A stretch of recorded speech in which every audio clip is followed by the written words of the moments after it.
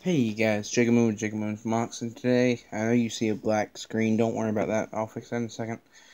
I want to thank you guys so much for 300 subs.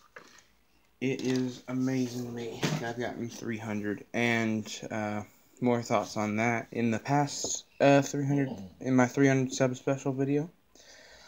But in that video, I mentioned the viewer requested model contest. I've got my top 5 picks right now, and I am going to show you, and I want your help on letting me decide on which one of these I should build. So all these have been requested by people, and I will give them a shout out as we go on. Alright, so first choice, again, info card will be up above, over in this corner here. Okay, so first choice is Courage Gallegos. Vote, or what he suggested, was G1 Unicron. Been wanting to make him for a while, and this kind of gives me an excuse. If you don't know, he transforms into, not that, he transforms into this, a kind of a planet, basically.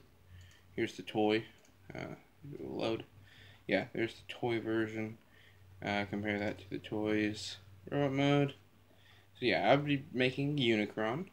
He wouldn't be massive. He would probably be a little small, micro, and mini scale. But okay, so that's the first one.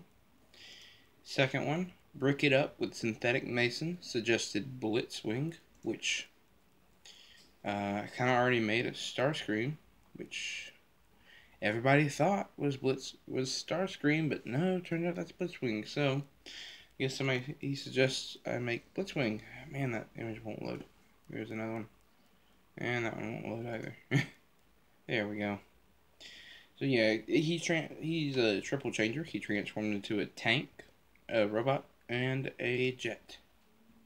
Oh, stupid pictures won't load. There you go. Alright. That would be probably my normal scale. Then we have G1 Defensor, suggested by Madamus Productions. And this guy looks awesome. My dad owned this toy here. This one, right there. Yeah, my dad owned that one. I'm going to have to bring that one in for scale. I might actually make it correct size, toy size. But it just depends. We'll find out whenever I build it. But yeah, I think I might. I think I might make him the correct toy size, at least to the toy I have. So yeah. Let me know. He is option number 3. And then we have Isaac the Zebra. Isaac the Zebra, Lego Mox, and set reviews. So he suggests Ironhide. Don't worry about the ratchet. I just found this good photo. There's a nice Lego one. I might have to. I like that one. Here's a. In case you did not know, that head was actually never included in the original toy. So it never had a head. It looked like this without a head. And then Aftermarket released the fake, these little placement heads. But yeah, so I would probably be going with the G1 look, make him transform into this van here, and then have him in robot mode. I would try my best not to use the little battle sled thing, because I hate that. But we'll see how it turns out. And he would, again, be in my normal scale. Alright, and lastly, we have Metroplex, which is a very big transformer. I love this picture with the toy and the Game Boy. It's adorable. Let's see. Should have a better. Here is an idea what it transforms. He's a triple changer. Transforms into a cruiser, a city, and then a robot. And that picture won't load. There we go. And a robot. So yeah, that is all of the choices. You have 5 choices. again, we'll go through them again.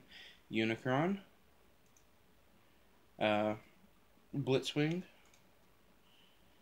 G1 Defensor, and yes, that would all combine, so all these, and they would most likely have a little bot for each one, so each one would have a little bot mode, and then the big combined mode.